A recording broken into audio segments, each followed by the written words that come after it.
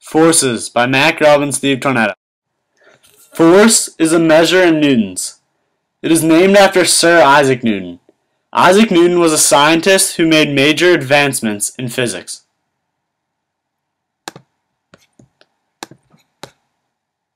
Mass times length divided by time squared equals force. The force of gravity equals negative 10 meters per second squared times mass. Acceleration equals the net force divided by mass, and mu equals Ff divided by Fm. In this real-life example, we're going to find out how to find the force of friction, the net force, and acceleration. Here, scientist Steve will take you through the process.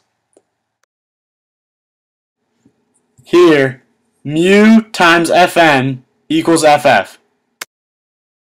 The sum of the forces equals 30 newtons. The acceleration equals F net divided by mass. How strong is a newton, you may ask?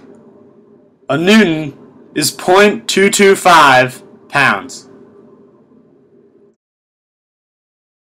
1 newton also equals 0.01 joules, 3.59 ounces, and 101.972 grams. Thank you for watching.